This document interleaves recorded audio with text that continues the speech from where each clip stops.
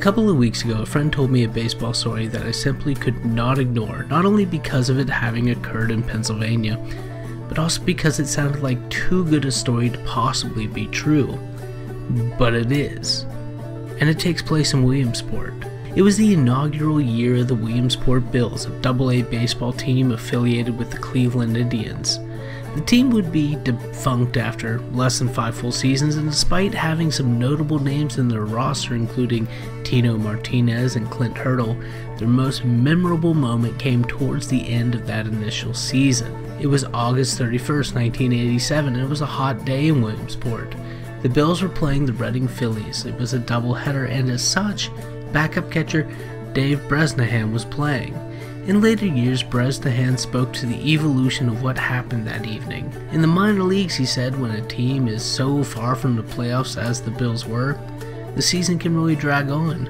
The players want to go back home, and when he tossed around this idea, other members of the team had dared him and even helped devise a plan and the pulling off of said plan. For things to happen, a stage had to be set. The requirements were a runner on third with 2 outs, and in the 5th inning of the first game, the stars lined up, and as Phillies' Rick Lundblade stopped on third, Bresnahan told the umpire at the plate that there was an issue with his glove, and that he needed to run to the dugout in order to retrieve his backup glove. The umpire okayed it, and Dave Bresnahan retrieved the spare glove from the dugout, tucked inside of which was a peeled potato, complete with fake stitches. Bresnahan called for a pitch, a slider low and away. The ball was so low as to be certain that the Phillies batter wouldn't have a chance on swinging for it. Holding the potato now in his hand, Bresnahan caught the pitch in his mitt and threw a wild throw towards third base, so wild that Rick Lundblade made a beeline for home plate and a run. But when he got there, Bresnahan tagged him out, tossed the ball to the umpire, and began jogging towards the dugout. By this time, the third base umpire had begun to realize what had happened and was laughing, investigating the potato.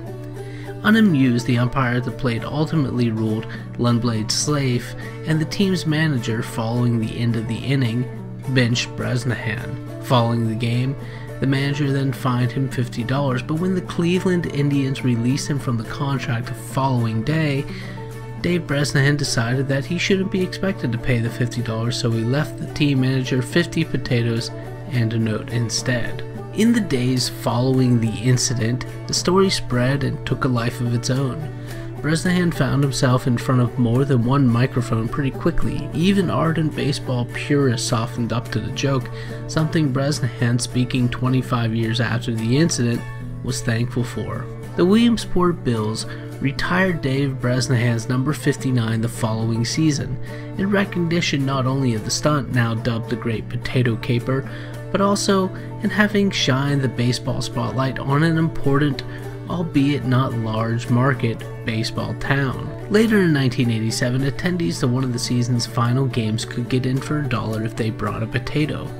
The potatoes were later donated to a food bank. Dave Bresnahan is perhaps more surprised than anyone about his notoriety, stating that he had heard of the exact same stunt having been performed in the early days of baseball. In fact, it occurred a couple of times, including once in Williamsport when a catcher from Lock Haven executed the exact same move in 1880. Speaking at the number retirement, Dave Bresnahan said to the crowd, quote, "Lou Gehrig had to play in 2,130 consecutive games and hit .340 for his number to be retired. And all I had to do was bat .140 and throw a potato."